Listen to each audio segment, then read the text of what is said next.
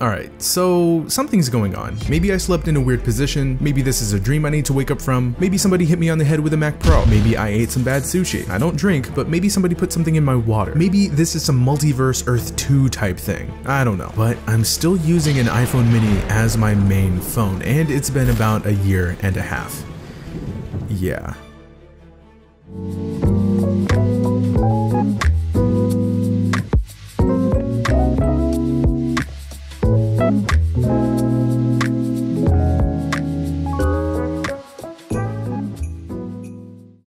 Back in June 2021, I posted a video on the 12 mini. I had been using it for a little over a half a year at that point, and I kind of labeled that whole thing an experiment. I switched over from a 12 Pro Max, and I'm not entirely sure if I anticipated the mini line being my go-to for this long, but here we are. This is the iPhone 13 mini, quite literally a 12S mini, and I've had my SIM card in it since late last year. Fun fact, I actually ordered a 13 Pro Max. I changed my mind just like I did before, and I got the mini once again. And I'm not afraid to admit that this is indeed one of the best phones I have ever used. Granted, that's a long list of phones, but still. So why the mini?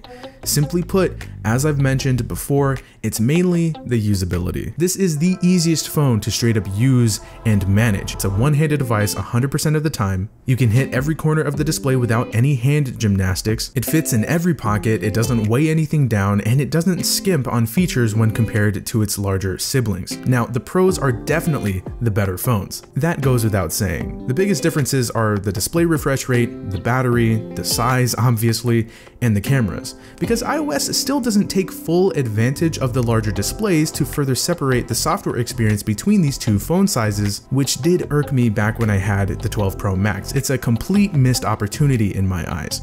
Anyway, like I said, they don't cut a huge amount of corners here, so I'm still getting a top-of-the-line processor, a clean, high-quality OLED display, and top-of-the-line cameras. Everything positive I had to say about the 12 mini applies here as well. The two are nearly identical, but of course the 13 does have a few small yet meaningful upgrades. It's got a 10% larger battery, a 28% brighter display, it's got some tweaked camera sensors and software features. The base model starts with 128 gigabytes as opposed to 64, thank goodness, and it has the more powerful and more efficient processor. Oh, and the notch is slightly different too. So what has it been like using this as my main? Well, it's been good.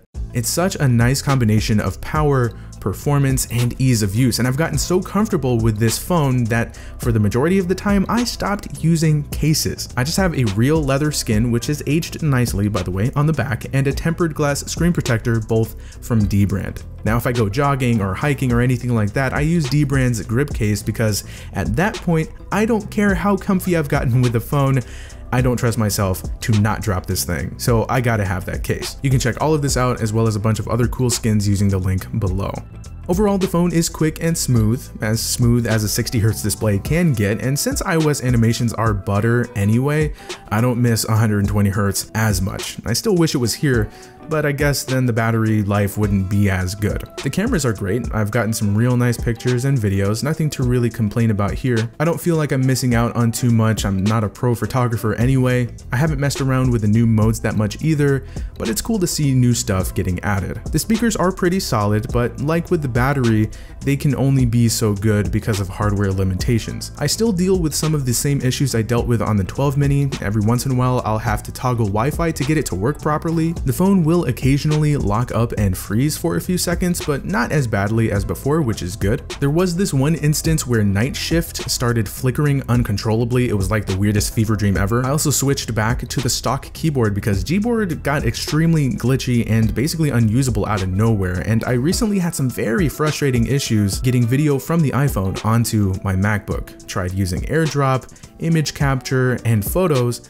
and nothing wanted to work right. What happened to Apple products just working? Anyway, that stuff is great when it works, but an absolute pain in the butt when it doesn't, even more so than other devices. Yeah, I said it. Now the 12 mini's battery was its biggest downfall, and it's safe to say that that has been fixed here. It's actually good now. Not the best, not phenomenal, but good, and I'll take it. It's definitely more reliable. I mean, Apple took this seriously and the phone is slightly thicker as a result. With light, very basic use, I can pull 6+ hours of screen on time. With moderate use, 5 hours, and with super heavy use, around 4 hours.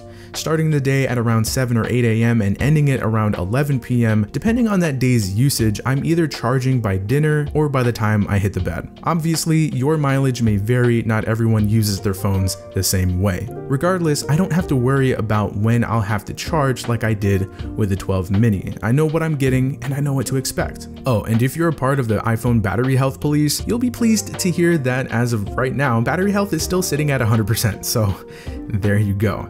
I've never really understood the angst surrounding battery health percentage, but whatever. Honestly, the battery is the biggest, most noticeable difference with this phone. Everything else is even more incremental or will be noticed more so in the future because of how good and future-proof this processor is. Now, I remember there being some talk before surrounding the Mini, the battery, and traveling less because of obvious reasons, and how this would not be a viable option for those who do travel often now and for those who will eventually resume traveling more often. So when it comes to traveling, and I did only go on one trip with the 12 mini, I took a little trip to Vegas, that's when I was hurting a bit. Having to charge the phone earlier in the day than usual, using a battery case to keep the thing alive so I could continue taking pictures and videos all day, and stream music and scroll around on social media while waiting for flights to take off, but I made it through, and my biggest takeaway wasn't just about the battery capacity, it was also about how nice it was carrying around a smaller, lighter device, as it didn't get in the way at all, and if they could just fix the battery,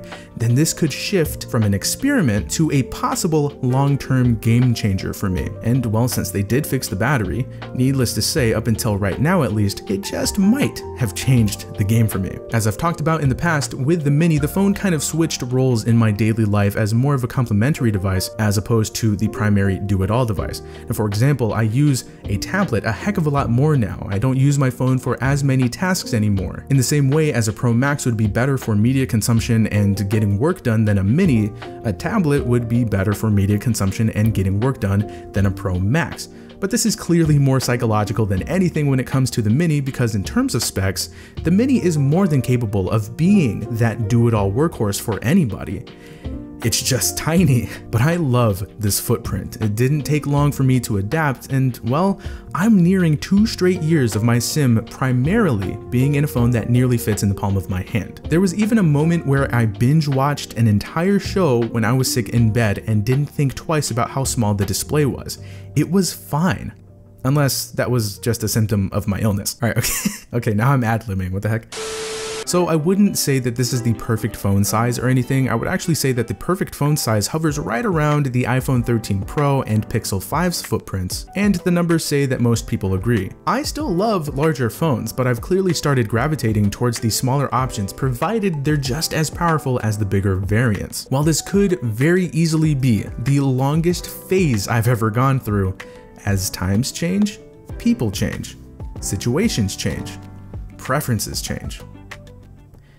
So what happened? Simply put, say it with me now, it's mainly the usability. Consumers believe the phone is just too small, which, as a side note, is kind of funny to think about because, well, this was my first phone. Yeah, I know those who are more experienced will say, well, back in my day. Point being, this is where many of us came from in terms of size when talking about cell phones. Do you remember when manufacturers were doing everything possible to get their phone to be the thinnest or the smallest? The Razr was the thinnest for a while, then it was the NEC N703IU. You probably never heard of that. There was the Pantech C300, which was absolutely puny. Then we started going in the opposite direction, and phones like the original Galaxy Note, which had a 5.3-inch display, a 1/10 of an inch smaller than the 13 mini display by the way, was considered massive, like dinner plate massive. And while we would see OEMs release compact phones throughout the years, the main flagships kept getting bigger. But like I said, things change. Smartphones are supercomputers in your pocket, and we can do just about everything on them. With streaming services and social media having taken over, you shouldn't be shocked to hear that over a 10-year period from 2011 to 2021, mobile media consumption grew an incredible 460%. That's going from 45 minutes of use per day to over 4 hours a day. So it only makes sense that buyers go for phones with bigger screens, which obviously means increased visibility so that their gaming, web browsing, and their Netflix, YouTube, and TikTok binging are more enjoyable. And on top of that, people are using their phones for productivity more than ever before as well. And doing so on a small device is possible, as previously mentioned, but to most, it isn't exactly ideal. Not everyone wants another device like a tablet to carry around. So I can totally understand how this phone is way too small for most people. Unless you factor in pure, plain perception. Question: what kind of bear is best? I'm just kidding. Sorry. Question: when's the last time you saw an iPhone mini in the wild? I'll wait. That's what I thought. Remember, status symbols are a real thing, and well, an iPhone mini isn't as cool as a Pro or Pro Max. This phone ain't stealing your girl, and I feel like when people see the word mini, they see it as being significantly inferior to the other variants, and they believe it to be smaller than it actually is. On top of that, it got completely overshadowed by the other phones in the lineup, so maybe there should have been a separate event for it. I don't know. Unless you've tried a mini for yourself, you may or may not understand that over time, the mini actually feels more like a phone, and the larger phones feel more like mini tablets. To me, this is kind of closer to natural. Phones have just gotten so big and we've adapted to that. Perhaps users forgot how great small phones are because we don't get ones this powerful very often. I genuinely feel that if the marketing was executed differently and if it wasn't such a crazy time in the world when the first iteration was released, it could have changed how people view this phone for the better, and the sales wouldn't have been so poor. I don't know, maybe I'm wrong. Now I know it may sound like I'm actively trying to convince you to completely change your mind here on the spot. I'm not trying to do that. Heck, I'm not even 100% sure if I'm sticking with a mini long term. I just want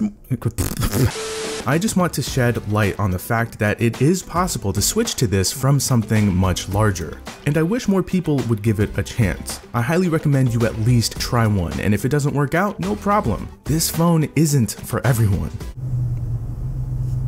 There is so much noise going on outside. People are starting up their big old trucks. The wind is blowing. Oh my, bro.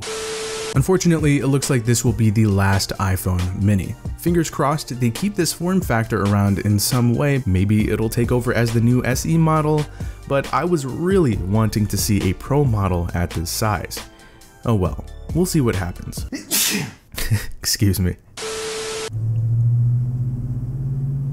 There it goes. There. Bye-bye truck. Even though sales numbers weren't sky high, the phone itself was not a failure. There are still a lot of people that have pushed through the skepticism to join the bandwagon. As for me, this is where I'm at. For now anyway. As someone who always went for the biggest, baddest, most powerful, and feature-packed, it's crazy to see how a phone not much bigger than a deck of playing cards brought me back down to earth. So what do you think of the iPhone mini? Do you have one, or are you looking into possibly picking one up? Let's talk about it in the comments. If you made it to this point of the video, you have successfully survived a whole session of me rambling for entirely way too long. You are the best, I appreciate you. Comment potato if you are a part of the potato gang. Hit the like button if you enjoyed, subscribe to the channel if you're new. I'll talk to you later, and thank you so much for watching.